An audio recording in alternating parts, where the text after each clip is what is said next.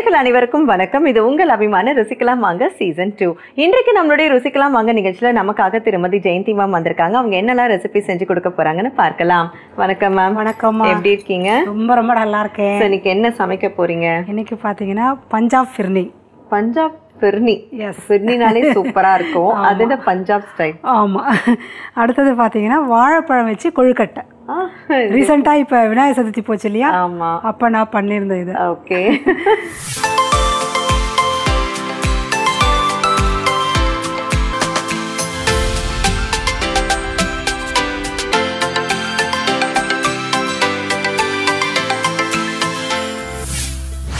First வந்து வாழைப்பழம் வச்சு கொழுக்கட்டை எப்படி பண்றதுன்னு பாத்துடலாம். இதுக்கு நான் வந்து இப்போ 2 வாழைப்பழம் முறிச்சு எடுத்து வச்சிருக்கேன் பவுல்ல.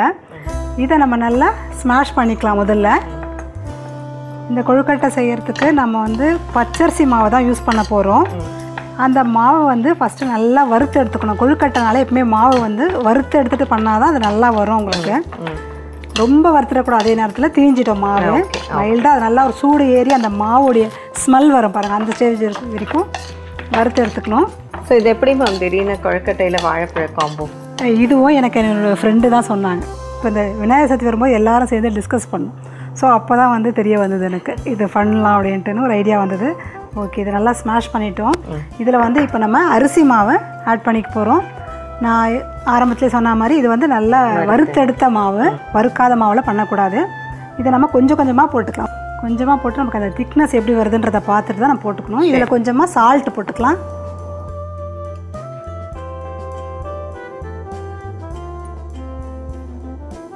இப்போ இதை வந்து கையிலே நல்லா நம்ம பிசைஞ்சு எடுத்துக்க போகிறோம். ஸோ இதுக்கு நம்ம அப்போ தண்ணி எதுவும் கிடையாது? ஆமாம், வேண்டாம், தண்ணியே இல்லை. இந்த வாழைப்பழத்துலேயே வந்து இது நல்லா நம்ம பிசைஞ்சு எடுத்துடணும். எந்த அளவுக்கு தேவைப்படுதோ நமக்கு தெரியும். ஒரு நம்ம இப்போ கொழுக்கட்டைக்கெலாம் எப்படி நம்ம எந்த திக்னஸில் இருக்குமோ அந்த திக்னஸ் வர வரைக்கும் நம்ம மாவை ஆட் பண்ணிக்கலாம். அடுத்து பார்த்தீங்கன்னா கொஞ்சம் நெய் விட்டுக்கலாம் இதில்.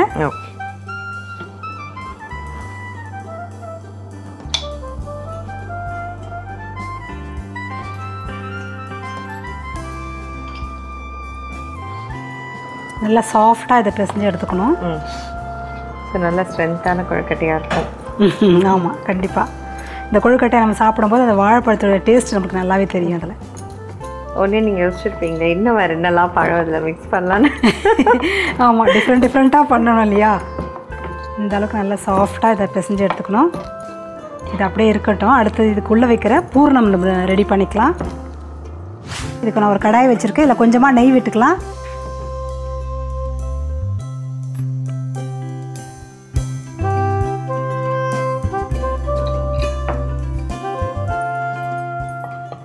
நெய் நல்லா மெல்ட் ஆன உடனே தேங்காய் திருவல் போட்டு போகிறதுல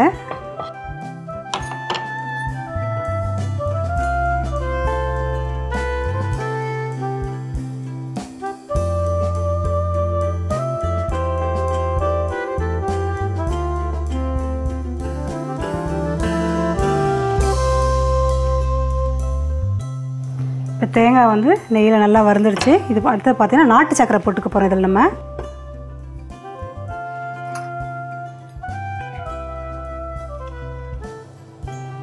வெல்லம்னா வெல்லமும் சேர்த்துக்கலாம். ஆமாம், வெல்லமும் சேர்த்துக்கலாம்.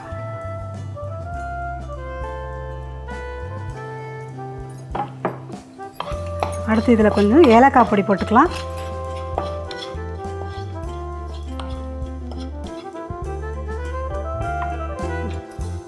இந்த வாழைப்பழம் வச்சு செய்கிற கொழுக்கட்டைக்கு ஃபஸ்ட்டு வந்துட்டு வாழைப்பழத்தை நல்லா கனிஞ்ச பழமாக எடுத்து அதை நல்லா மசிச்சுக்கிட்டாங்க. அதோடு வந்துட்டு மாவு எவ்வளோ தேவையோ அந்த கொழுக்கட்டை மாவு பதத்துக்கு நெய் விட்டு பசைஞ்சு எடுத்துக்கிட்டாங்க. அண்ட் கடாயில் வந்துட்டு நெய் விட்டு நெய் நல்லா உருகியதும் தேங்காய் துருவல் ஆட் பண்ணாங்க. அதோடு வந்து நாட்டு சக்கரை சேர்த்துருக்காங்க. வெல்லம் தேவைப்பட்டால் வெல்லமும் சேர்த்துக்கலாம். அண்ட் வந்து ஏலக்காய் தூள் சேர்த்து நல்லா வதக்கிட்டு இருக்காங்க. இன்னொரு சைடு இட்லி குக்கருக்கு நல்லா தண்ணி ஊற்றி இட்லி குக்கரும் ஹீட் பண்ணிட்டு இருக்காங்க. இப்போ நம்மளுக்கு பூர்ணம் ரெடி ஆகிடுச்சு. ஸ்டவ் ஆஃப் பண்ணிடலாம். ஓகே.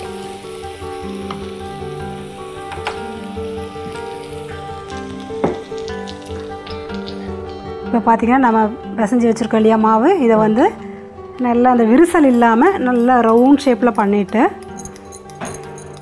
இப்படி கையாலே நம்ம அழுத்தி எடுக்கலாம். இதை நல்லா மெல்லிசாக பண்ணிக்கணும். இதை திக்காக இருந்தால் நம்மளுக்கு சாப்பிடும்போது அவ்வளோ டேஸ்ட்டாக இருக்காது. எந்த அளவுக்கு மெல்லிசாக அந்த மாவு பண்ண முடியுமோ அந்த அளவுக்கு நம்ம மெல்லிசாக பண்ணிக்கணும்.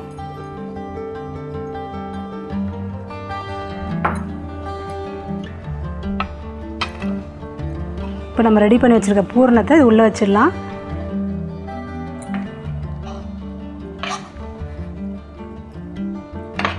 இந்த பூர்ணம் இப்படி தான் பண்ணணும்னு இல்லை, நம்ம எள்ளு பூர்ணம்லாம் பண்ணுவோம் இல்லையா, அது கூட வைக்கலாம். இதில் இது இந்த மாதிரி க்ளோஸ் பண்ணிவிட்டு அவ்வளோ நம்ம ரவுண்ட் ஷேப்பில் பிடிச்சிட வேண்டியது. இப்போ ஒரு பக்கம் பார்த்திங்கன்னா இட்லி பானையில் தண்ணி ஊற்றி வச்சுருக்கேன், ஆவி வந்துட்டுருக்கு. ஸோ இப்போ இதை நம்ம அப்படியே வச்சிடலாம்.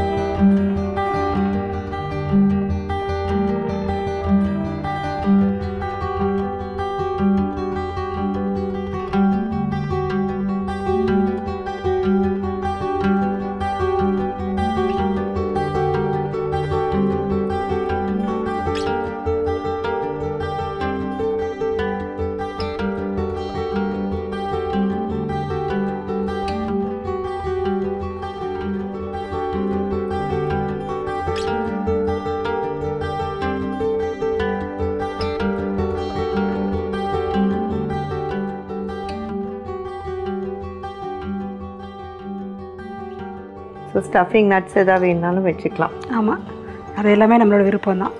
நட்ஸ் எல்லாம் நம்ம வந்து கொஞ்சம் கிரைண்ட் பண்ணி கூட அதை உள்ளே வைக்கலாம். அதுக்குள்ளே நாட்டு சர்க்கரையோ இல்லை வெல்லமோ அந்த மாதிரி ஆட் பண்ணிவிட்டு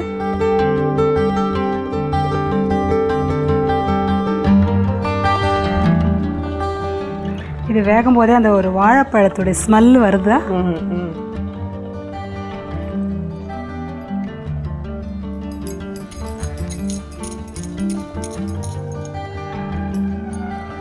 ஒரு இட்லி வேகிற டைம் இருந்தால் போதும், 10 to 15 மினிட்ஸ்க்குள்ளே.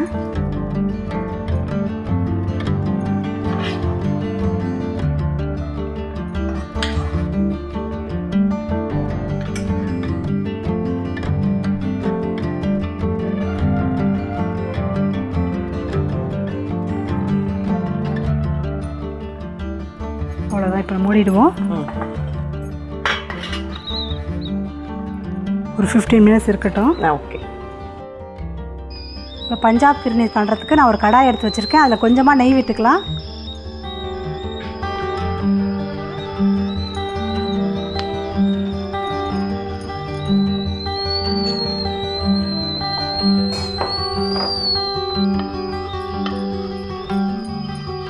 இப்போ இந்த நெய்யில் வந்து கொஞ்சமாக கேரட் போட்டுக்க போகிறோம்.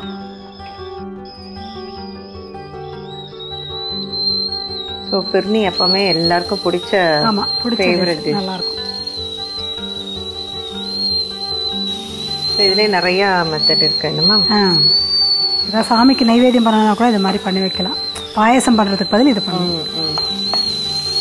இப்போ இந்த கேரட்டு வந்து அந்த ரா ஸ்மெல் போகிற வரைக்கும் அதை நம்ம லைட்டாக வறுத்து எடுத்துக்கலாம். இது வறுத்துட்டே இருக்கட்டும். அதுக்குள்ளே நம்ம வந்து அரிசி பாஸ்மதி ரைஸ் வந்து ஒரு 1/2 an hour ஊற வச்சு தண்ணியெல்லாம் வடிகட்டி எடுத்து வச்சுருக்கேன். இதை நம்ம ஒரு மிக்ஸி ஜாரில் போட்டு நல்லா அரைச்சி எடுத்துக்க போகிறோம்.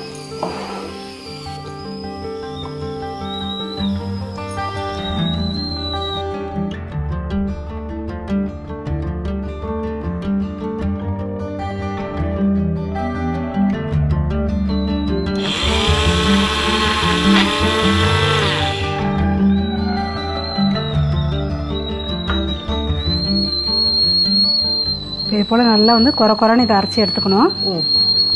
இப்போ இதை வந்து நம்ம இந்த கேரட்டோட ஆட் பண்ணிக்க போகிறோம். ஓகே.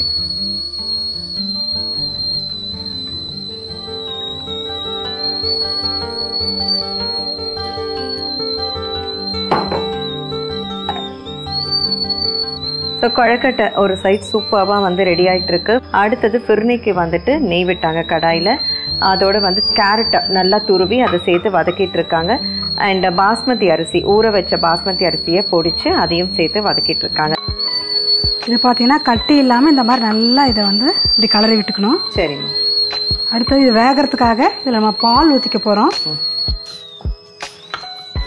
இப்போ நம்ம அரிசி எந்த அளவுக்கு எடுக்கிறோமோ அதை விட ஒரு 3 மடங்கு நம்ம பால் ஊற்றிக்கணும். சரி. ஏன்னா அது வந்து வேகணும் இல்லையா அந்த அரிசி, அதுக்கு தான்.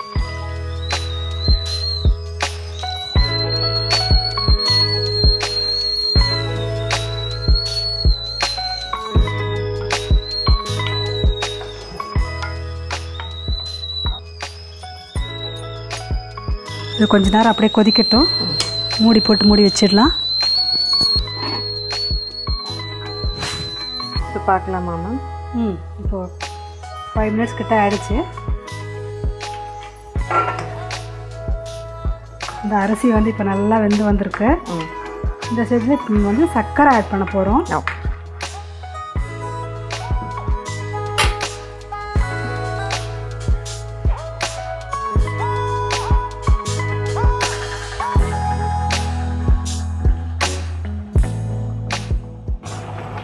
தேவையான அளவுக்கு நம்ம யாருக்கு எப்படி வேணுமோ அந்த மாதிரி ஆட் பண்ணிக்கலாம். கொஞ்சம் ஏலக்காய் பொடி கொடுங்க.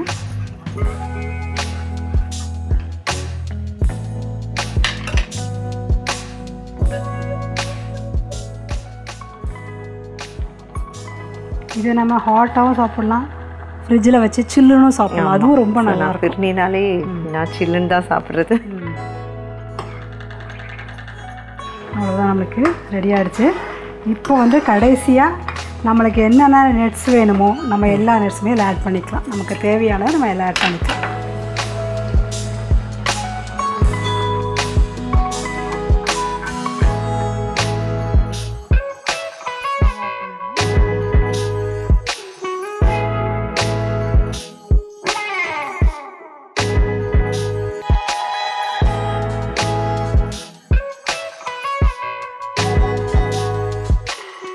அவ்வளோதான், சூப்பராக பிர்னி ரெடி ஆகிடுச்சு.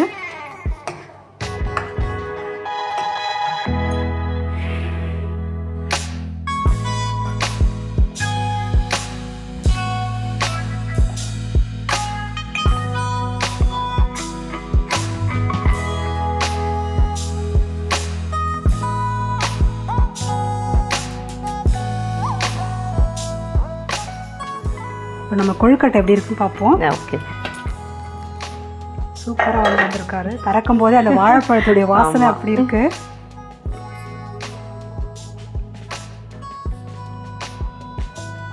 நல்லா சாஃப்டா வந்திருக்கு, தெரியுதா உங்களுக்கு?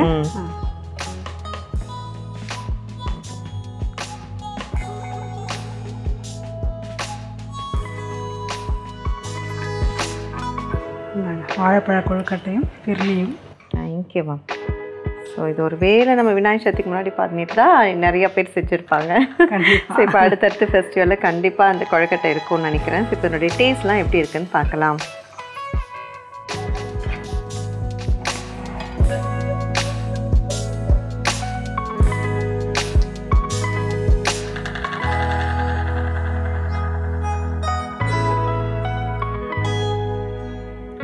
ஸோ நான் சொன்ன மாதிரி எனக்கு பிர்னி ரொம்ப ஃபேவரட். ஸோ அதில் நீங்கள் நல்லா ஹெல்த்தியாக கேரட்டோடு செஞ்சுருக்கீங்க, ரொம்ப சூப்பராக இருந்தது மேம். ஸோ எனக்கு வந்து கொழுக்கட்டை நீங்கள் நேம் சொன்னதுலேருந்தே நான் ரொம்ப ஆசையாக வெயிட் பண்ணிகிட்ருக்கேன். எஸ், நீங்கள் சொன்ன மாதிரி அவ்வளோ சாஃப்டாக இருக்குது.